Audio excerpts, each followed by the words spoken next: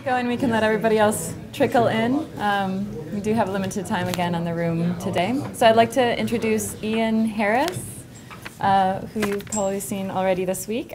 Ian is an architect turned filmmaker, and he co-founded Arbuckle Industries, which is based in New York City. And it focuses on architectural cinematography.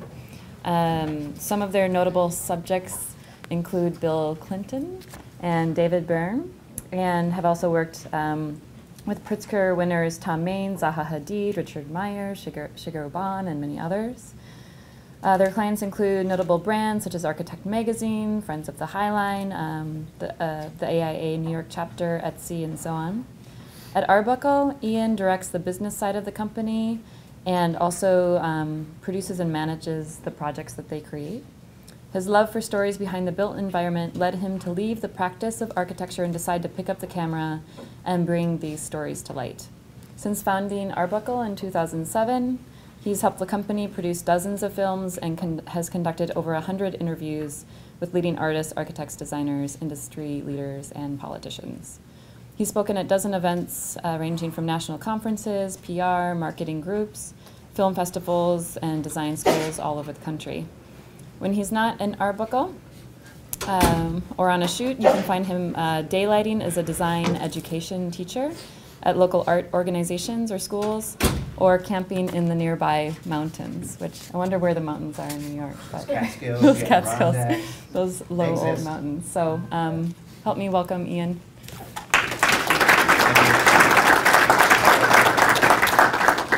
All right, so play, right? Press play. So I have a couple questions. This is a presentation that I've adapted. I give this a lot to marketing crowds and professional architects to sort of preach the big fight. Actually, I need to turn on my mic. Can you guys hear me all right back there? More? Better? Here. How about now? All right. I should be used to this stuff, right?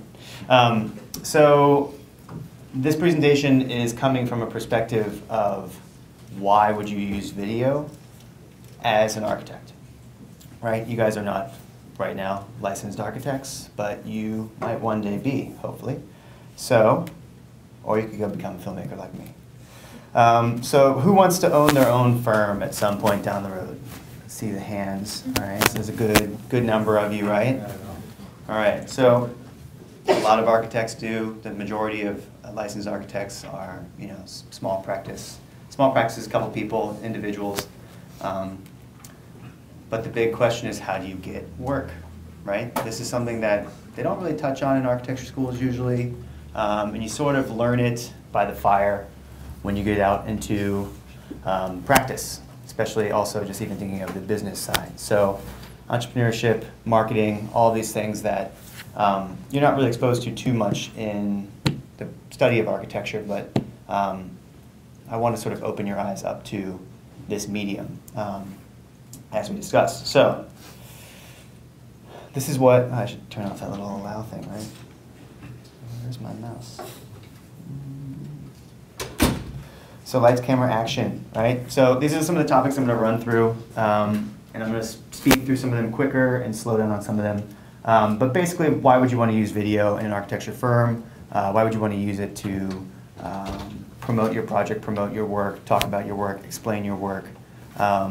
And then beyond sort of after the fact, after the building is done, but how can you use it to potentially win competitions, get work, right? It's all sort of a closed loop, so they affect each other. What kind of video should I make? I'm going to show you some of the very, very direct, straightforward, formulaic videos that we offer and that we produce a lot of. I'm not going to get too much into some of the more innovative, creative formats because the sky's the limit there.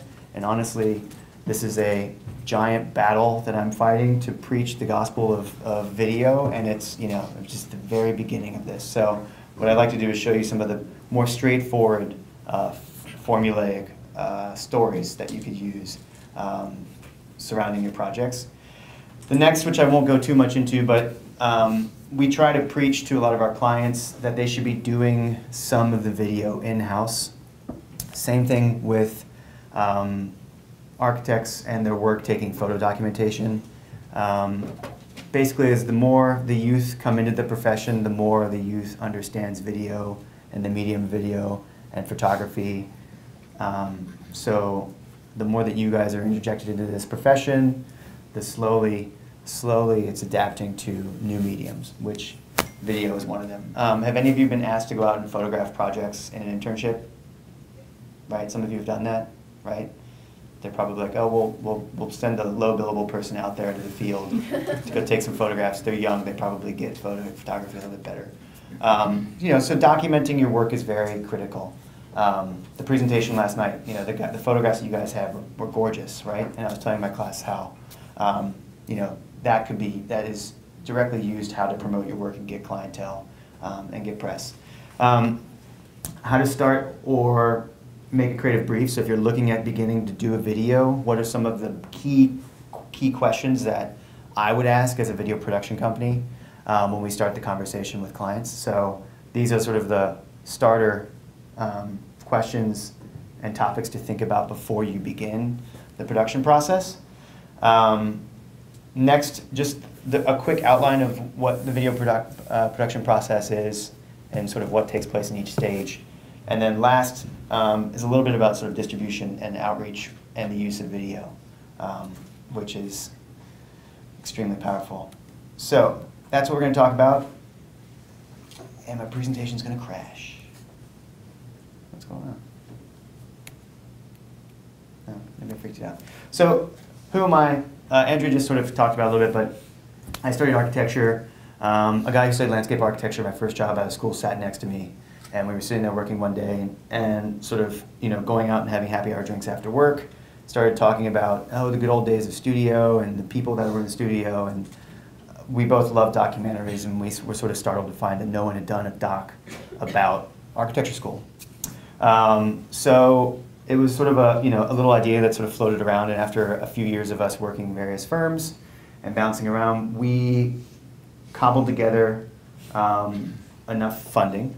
And this is in 2007 that we went and shot, sort of left our professional jobs, moved to New York, shot this at Pratt Institute, documented the students. They graduated in May of 2008.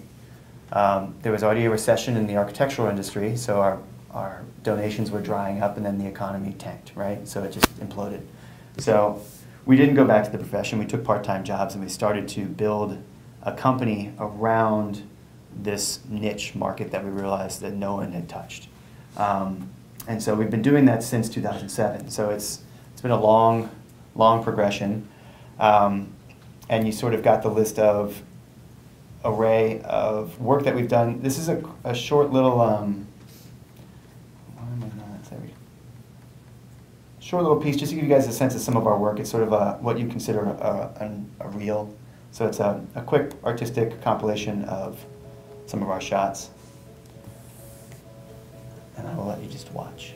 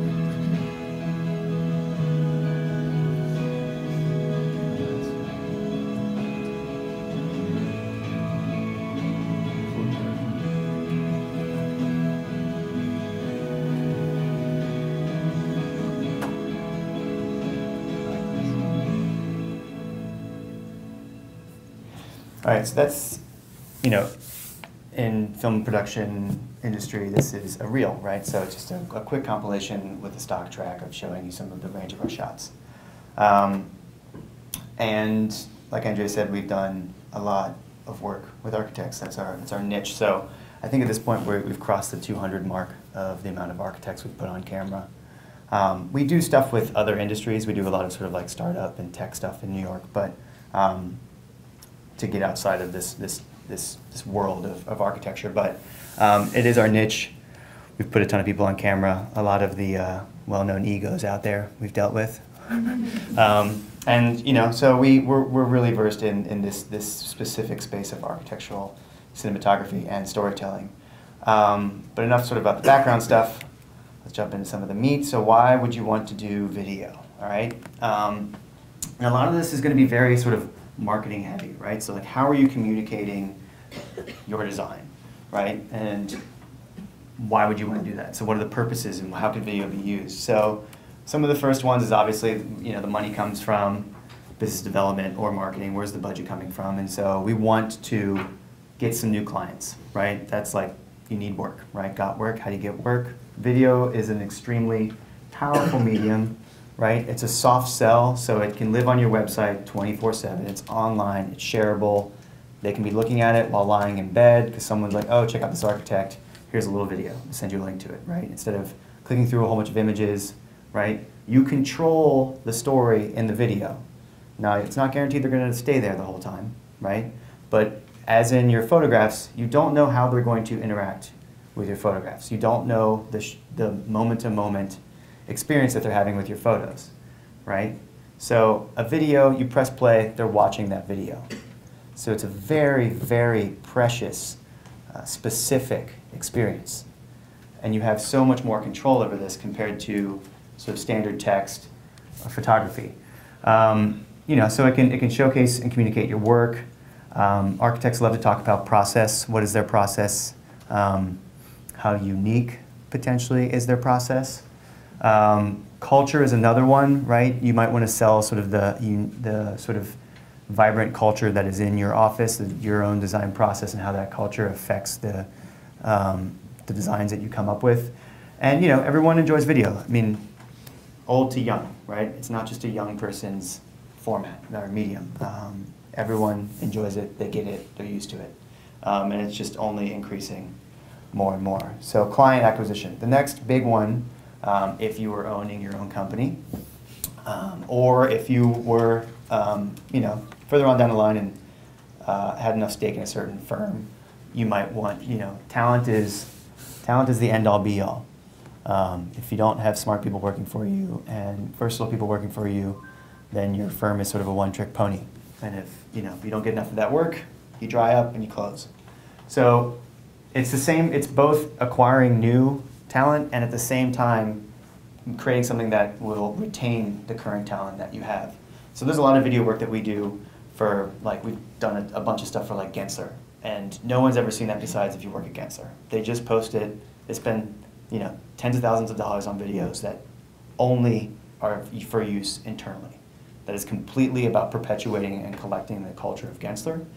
Gensler has an issue because, how many offices they have? Dozens and dozens and dozens. So keeping some sort of consistency across the entire network is very difficult at that scale.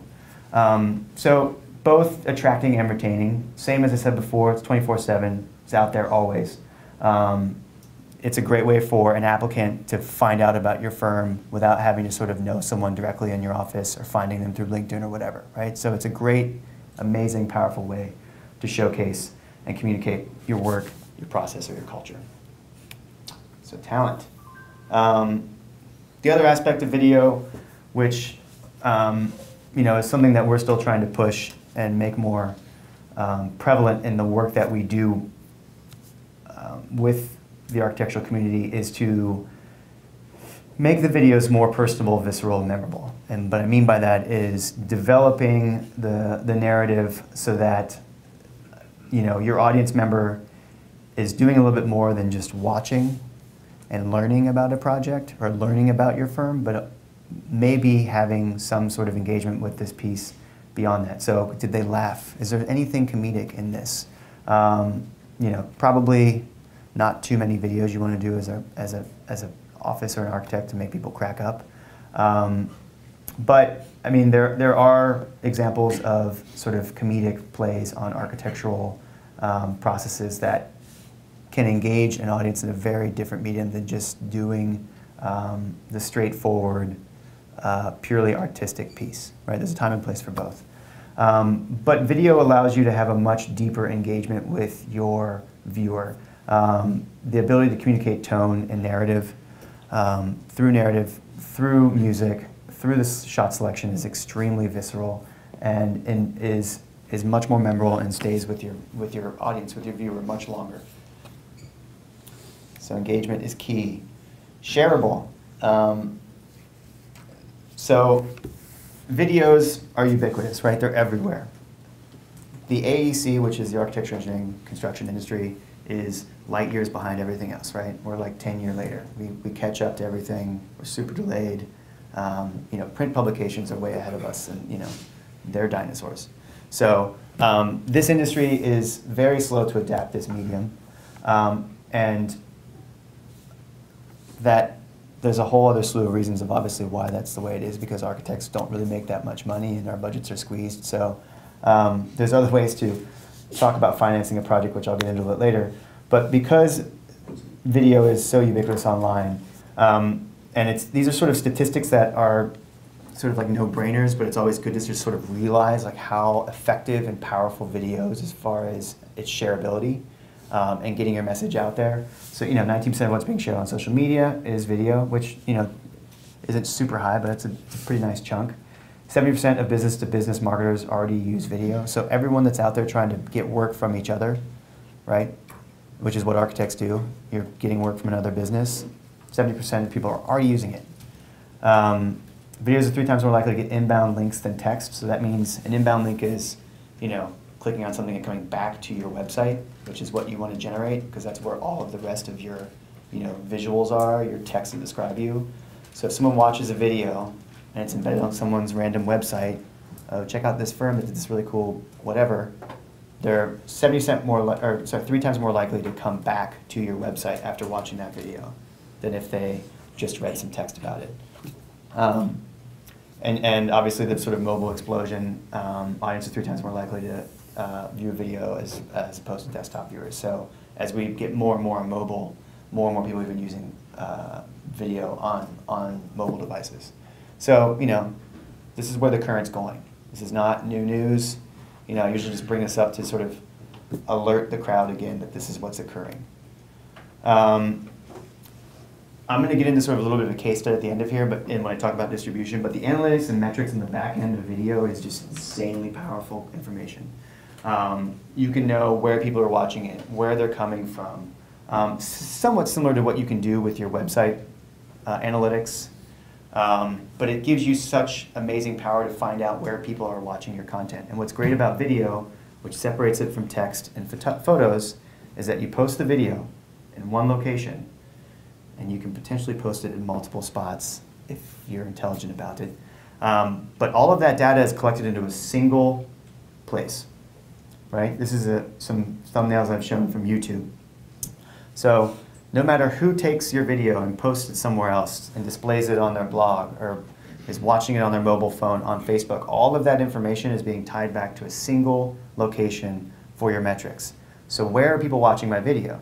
This is a way to find out where new clients could be online, physically and potentially digitally. So it's extremely powerful to just dig back and find out where these people are watching this content. And yeah, it's live, trackable, super detailed. I'll get into that a little bit later. And then search engine optimization. So I was in my class yesterday and I was like, SEO. And I was like, you guys, and I got some looks and I'm like, wait, so you guys designed by SEO? And they didn't know what SEO meant. So search engine optimization, which is basically how effective your content is going up the search rates, right?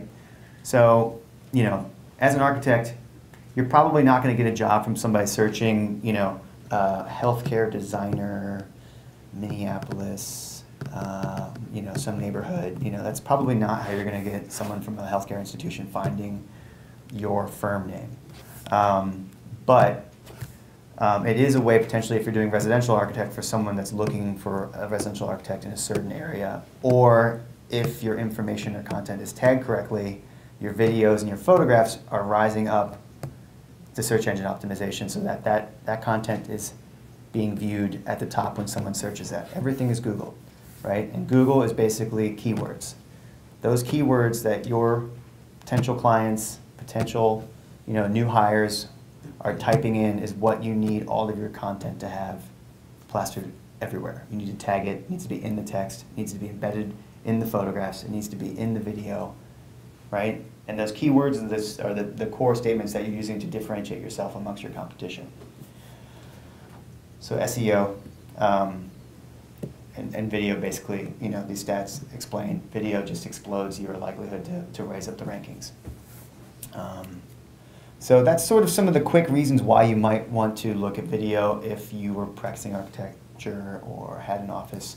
So these are 4 quick little snippets, and I probably won't even play them completely because I don't want to spend too much time.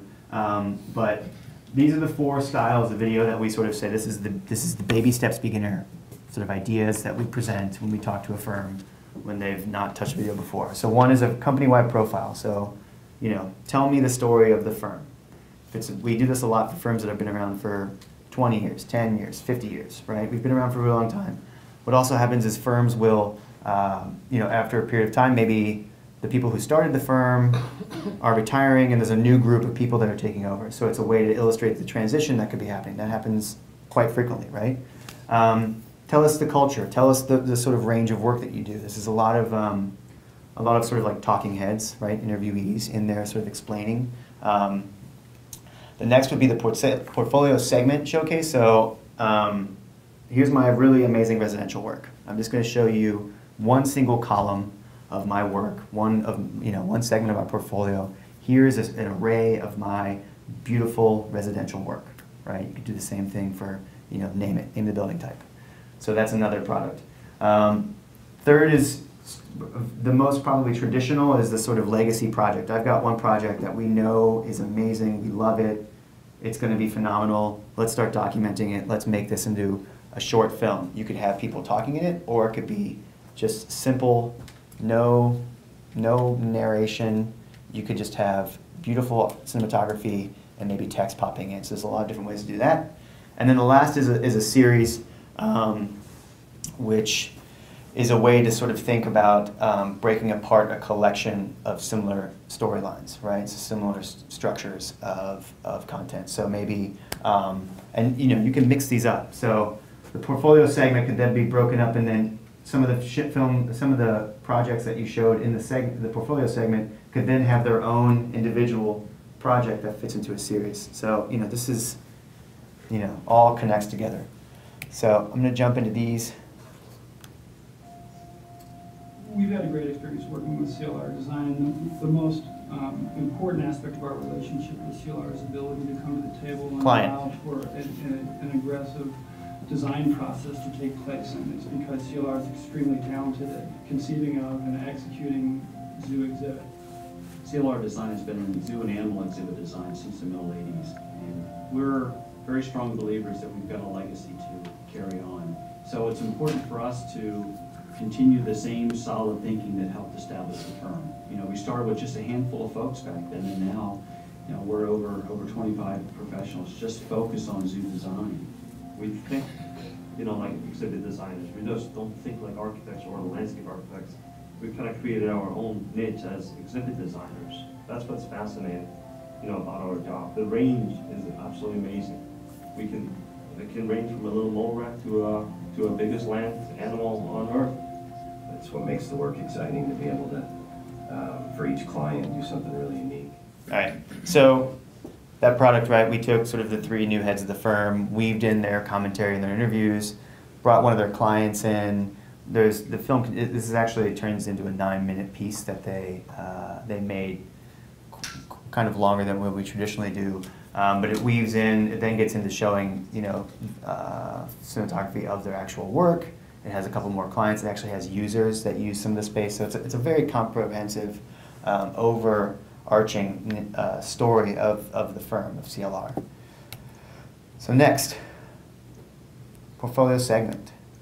As our clients grew our business too, we ended up following them around the globe, that their business model started to influence our business model and how we approach design, how we approach workplace, and those partnerships still flourish today. One of the key things that we learned very early was to be very careful listeners. We've learned a lot from our clients. It's migrated into the way we work and allowed us to serve a much broader set of clients. We wanted to understand what a client's needs were, how we could develop an environment that was a strategic tool for them, allow them to be more productive, allow them a better quality of life, and also to create a tool that becomes a competitive advantage for them. So this is studios talking about, their corporate office style architecture, and it goes in and then shows you a handful of the projects and buildings. Most of that segment, there was a lot of still images in there, right? There's a lot of still photography. So we tell our clients oftentimes the best image you're going to get is still the photograph. Photograph is still most likely going to be the best image because the photographer is there to get a handful of images, right? When we go out on site with video production, we're bringing multiple times the amount of equipment that a photographer is bringing on site, right? There's like rigging, there's dollies, there's all kinds of stuff. There's certain motion things. There's tons and tons of equipment that we're bringing on site, which is why video costs a lot, right? Photographers that go out on site, and they usually are shooting sunrise, sunset shots. They're getting a handful of select images, and then traditionally they're done, right? So use the photos, still have photographs, still get those photographs, but use them in the video. You don't need to overlap them and compete. Yeah, I'll stop there. Eventually it'll just all be the same thing, right? I mean, the video is going to get high enough resolution that we're just going to be pulling stills from video. So, photographers are coming into our world because they're scared and they're freaked out because photography is it's being squeezed. And more people are moving into video. And photographers usually can't light that well, human faces or interior spaces that well for video. That's continuous shots. And they usually can't do sound that well. So it's, but they're coming in and, we work with a lot of architectural photographers to collaborate with them because they have a great eye. Next example, legacy project. There's no narration in this example.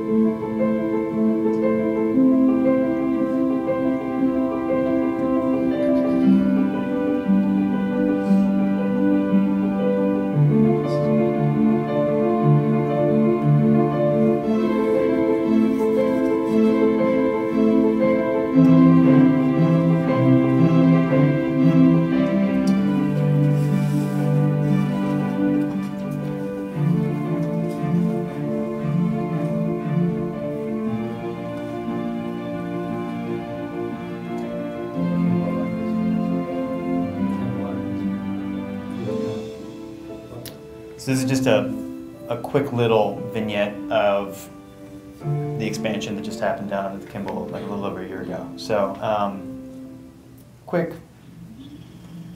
shot, very, we shot that over 2 days on site. Very quick production. And then this is a series that we've done for the Highline where we actually highlight some of their volunteers. So it's actually some of the people that the premise of the series is my Highline, so they sort of say what the Highline is to them, which is a great way to showcase the people that use the Highline. So instead of doing a video where the Highline, the leaders of the Highline talk about, the Highline means this to us as the people that made the Highline, why don't you use the people that use the space to tell your story, because they're going to have a totally different perspective, right?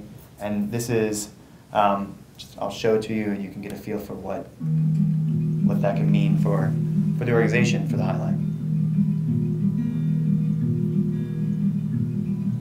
I love being in New York City. I think it's the only city but I also love the natural world. I was lucky enough to be a kid whose parents liked gardening. We all had to garden when we were little kids, so we each had a little plot of land. And that was my growing up experience with gardening. And that led to the work that I do as an artist, which is very much involved in the natural world. And that drew me to the High Line.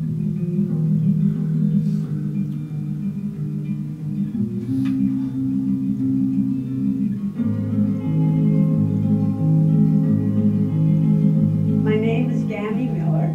The High Line is my garden. I'm not new to volunteering. I've done a lot. It's a way of giving back to the city, but it's also a way of having a hands-on experience with nature and gardening. Spring cutback is my favorite time of the year. It's after the winter, so it's really exciting to get back. And it's an amazing group effort. And it allows me to use what I know for a greater cause. My name is Gammy Miller. This is my High Line.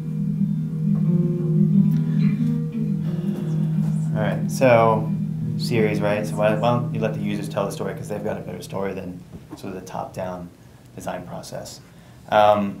So the sky's the limit, obviously, right? So, I was thinking about sort of as we interact with the other Catalyst professors, and how we're all such a product of our environments, right? So I'm coming from New York City.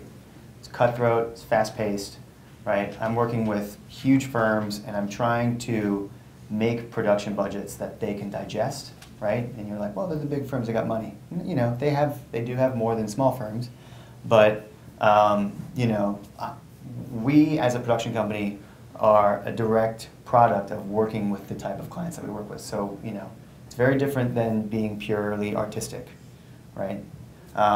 But we see these sort of four formats as just scraping the surface of what is possible. And so, as we work with clients, we sort of try to plant the seed of saying, there's so much more that can be done. Let's just test this out, see what happens, and then let's start actually coming up with a video content strategy. So if you were, trying to pick of what to do, this is my sort of, you should be shooting some documentation in the house right now as an architect, right? And you guys do this in your studio projects, you document it. I'm really driving this home with my class right now. They're doing it in teams of two, and one person is shooting, and the other person is shooting the shooter, right? So the other person is actually photographing the person shooting, so that we can all learn from the setups. And in the same way, as an architect, you need to be documenting your process, right?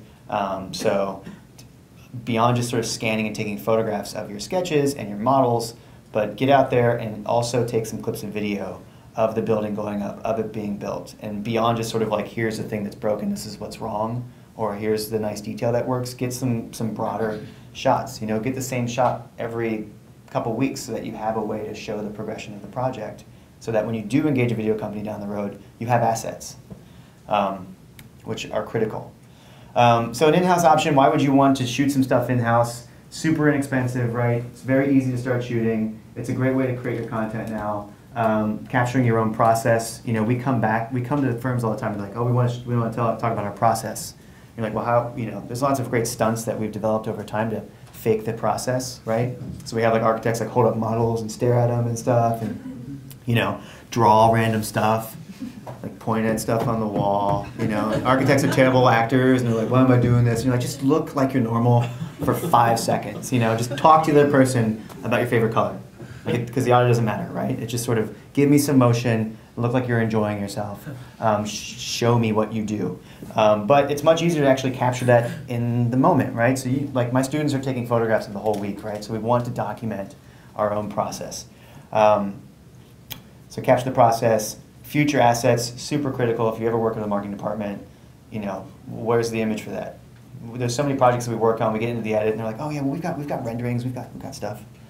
And then we get into the edit, we've given them the first cut, and we're like, we really need those assets now. Where are those images? Like, oh, I don't, they're like low quality, poor, we demand them at the beginning. So you need assets, still and video. So steps for doing that. Most firms and folks are somewhat familiar with a DSLR camera, right? So it's a really nice photo camera that also shoots video. They're amazing. They're super powerful. They're very simple. They don't take that much. Basically what I'm doing in my course this week is we're learning fairly simple editing techniques. The edit doesn't really need that to be that complex. It's more about capturing the shots. So get some nice shots, slap them together, right, with a narrative, a simple narrative, right? It could just be like, this is the progression into the building. This is the experience of being in this building. Tell me the experience of the building. We all love to talk about the narrative of our designs. Just show it in video form with using these simple tools. A fluid head tripod will go a long way. They get kind of pricey, but low end, $800.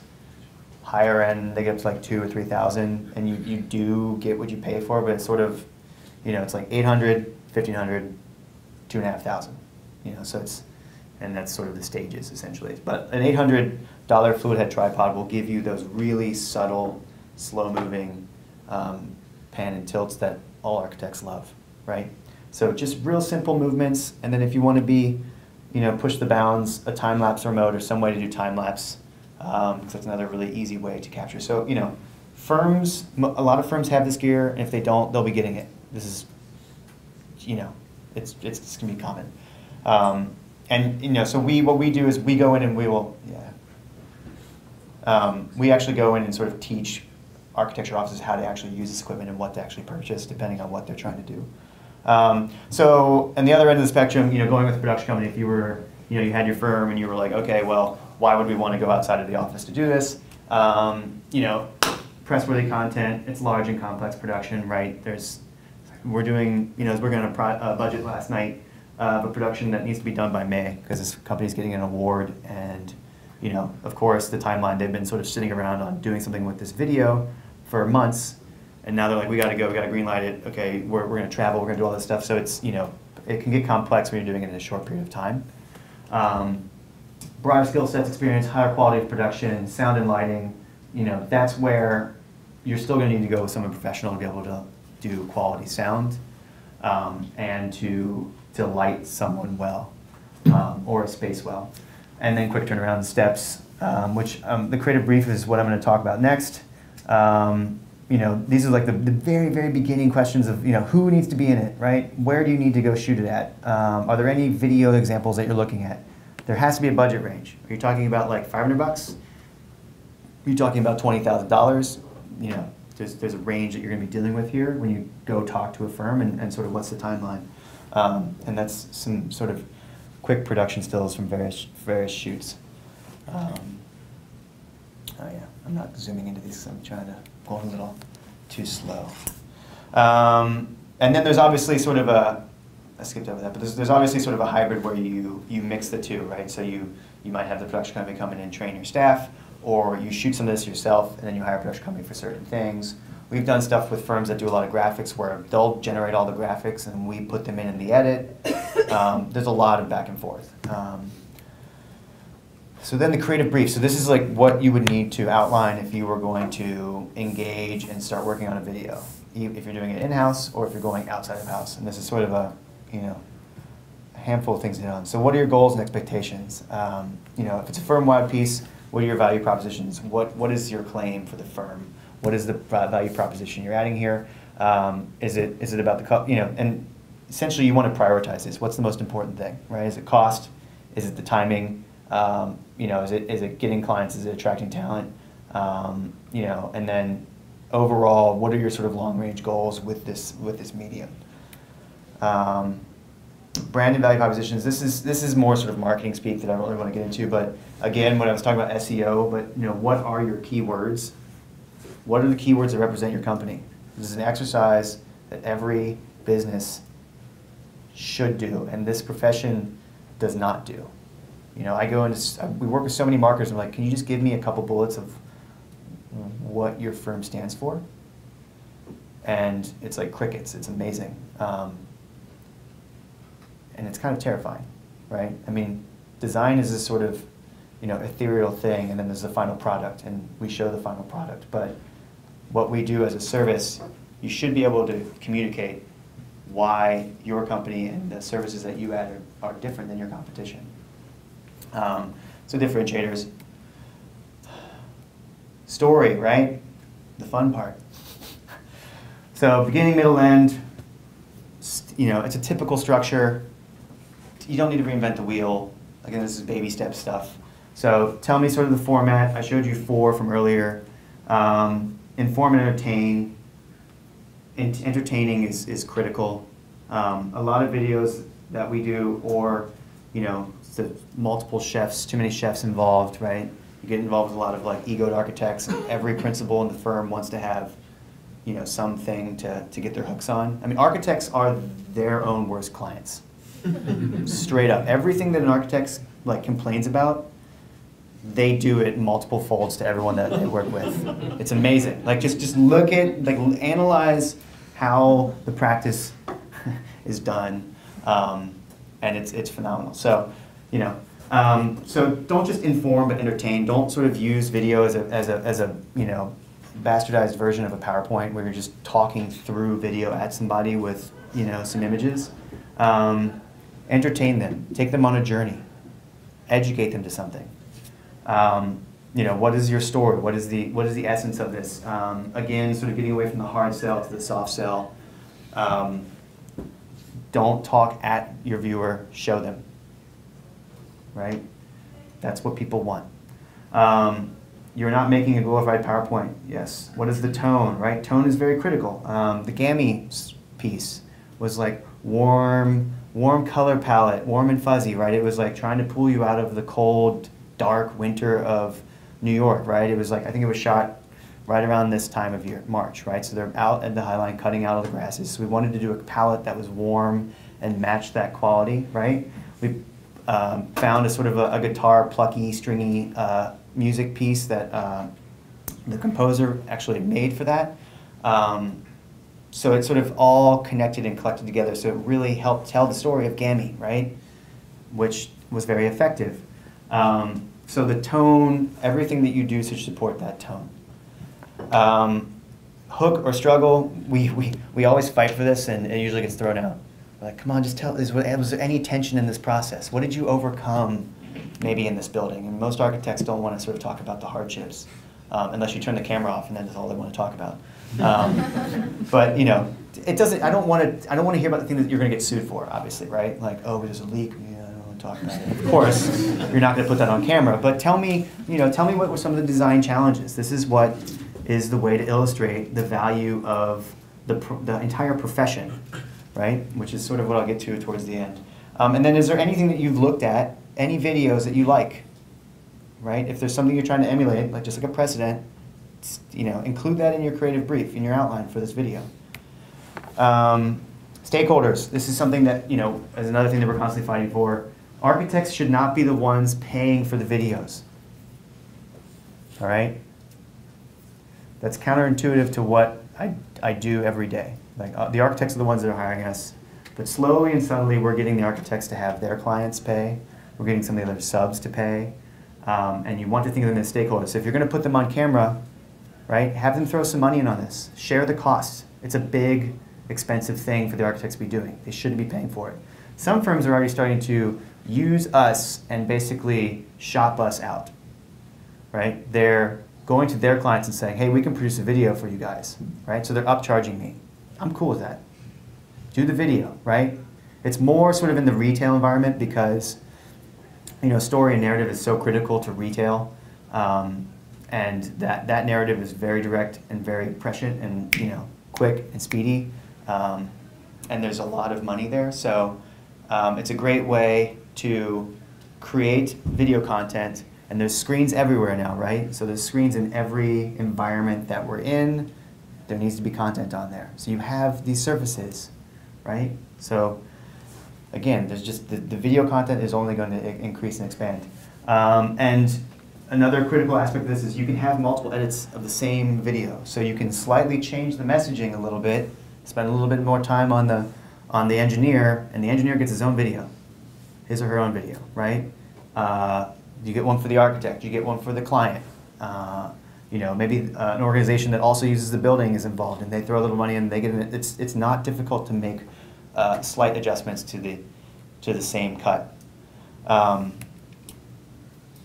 Interviewees. So who's going to be on camera? And the best way to say this, you know, who needs to be is not always who should be. So you want someone that's passionate. You know, our job as someone that's producing this and directing these shoots. We try to loosen up and liven up the architects that we put on camera as best we can. But a lot of times we're putting someone on camera that doesn't even want to be on camera. Right? They're like, why is the marketing department making us do this video? Jesus, okay, what? Okay, all right, put me on. You know, and it's just like, so that person you might know in your office or who you're working with is probably not the person that you might want to spend the most time. Maybe they have to be in there politically for like a snippet, but don't waste a half hour or an hour of an interview time to try to find a jewel out of them. Get the people in your office, get the users, right? The passionate people that are involved on this project to talk about it. That comes through directly in the messaging of the video, right? It's the same thing as like bad acting. If you're watching a film that has bad acting, all you can see is the bad acting, right? No one that we're putting on camera is an actor. So if they're not talking from the gut passionately, you are instantaneously bored. So do not put someone on there that's going to bore you. Your clients don't want to watch it. Your talent, future talent doesn't want to watch it. No one cares about someone just going through the motions on video. It's a waste of money. So passionate entertaining. More is not merrier, so you don't need a lot of talking heads. You get sort of lost. Simplify it. A few minutes, a few people. You don't want to go crazy. You can show, obviously, humans and multiple people, but don't give them a lot of talking space. Don't give them a lower third. You don't want to have too many people introduced, and it'll also explode your budget. And people love people, right? I mean, architects love buildings, but they also like people in their buildings. And it's a personal pet peeve, and I think it's why we're sort of backed into a corner with this industry, is that we've done a very good job of dissociating the built environment from people, and we don't show imagery with people using our buildings. And so, well, a lot of times with our projects, I push to actually include the people. Now, we don't want messy, you know, we were talking about trash cans today. You know, put the trash can around behind the column so you don't see it in the shot. But you want to see this building used. All right. I gotta go faster. Well, we're gonna hack off the end of this presentation, guys. So audience, who's the audience? Who are you talking to? Really importantly, sort of where are they at, both digitally and physically. When you get to distribution, but asking who your audience is going to directly impact every single move you do. And you know, you can cut something for different audiences. You can also, you know, we like to think of the audience as like a target, right? There's a bullseye, there's another ring outside of it. So you have this primary core audience that you're always thinking of, and then there's maybe a secondary audience. So the CLR, Zoo Exhibit Design Firm, you know, they were doing that to talk to potential clients, which is zoo directors, and that's where they distribute it at the National Zoological Conference. But they also, secondary audience was all these people that work in zoos. So this video got traffic all over these zoo blogs for zoo workers, zoo enthusiasts, because look at this great work that's happening in these other zoos. All of a sudden you have this huge swath of people that are probably not going to be writing the check, but they're the, you know, your name, your firm needs to get out there. And that's going to further increase the profile of your firm, raise you up in SEO, all of that stuff that I've sort of covered. Assets, graphics, again, what do you have already that you can use in the video? So you have models, right? You have sketches. Are they scanned? Do you have computer-generated graphics? What format are they? Are they vector? Are they rasterized? You can take that stuff, pull it into After Effects, animate it, you know, or choose your favorite program. Are there graphic standards? Is there a sort of certain color palette you're going to be going for in this whole piece? Because that'll impact how you shoot the entire video and sort of what format you shoot it on as far as the compression of the file. So, you know, what is the sort of graphic essence of this? And are there other sort of marketing campaigns or drivers that are happening at the same time? Oh, whoops, that's a shift key. Schedule, sort of obvious. When does it need to be done? When can you get to the site? When can you get, be on site? That Kimball video, we shot that opening weekend. So that the shades that were coming down, we had to wait a long time to get that to happen because they were still fixing the shades. And then we couldn't shoot in the room because they had huge, giant, genie lifts out there, scissor lifts going up to the ceiling to try to fix the shades. So opening weekend is a dangerous time to be there. There's a lot of moving parts. There could be things that aren't fixed. But it's a nice time to get there, to get it right when it's opening up, right? So there's a lot of conflicting needs. But when are you, the architect, allowed to come back on site? And also what's the availability of your interviewees? Maybe there's an event happening nearby where a whole bunch of the people that are involved in it are going to be there. That's going to make it much more cost effective to get those interviews at the same time than doing them individually over different dates and locations. All right, and distribution. I'm not going to get into the case study. There's no way. We have it's 5 till 1, which is later. So I'll just cover a little bit of that here. But distribution, basically, when you make a film, when you make a video, and sort of like an indie filmmaking world, basically at this point, you spend about a third of your time after the film is done still working on the film. And what that is a distribution, right? So in today's day and age, you actually need to go out there and engage your audience, be a part of the conversation, be there physically, right? It's like taking your video on tour, right? Which is sort of what we did with the documentary film Archiculture. I went to about over 20 schools, talked in panels about the film, about architectural education, right? That was a way to generate interest in the film, right? And so as that interest is being generated on each campus and each school, more and more people are finding out about it, more people are posting about it, and it takes a lot of time. So distributing the video, and so when I'm talking about a couple minute piece that you're doing for your firm, just posting it on YouTube and then putting it on your website it's going to disappear, right? You're going to get a handful of views. That's obviously great. If the goal is only clients, then you don't care about views. We have class at 1 o'clock in here. All right, so let's kill it. All right, so that's distribution and budget, how much you're going to spend, and I'm not going to talk about process. I'm going to jump to the end. Pre-production, production.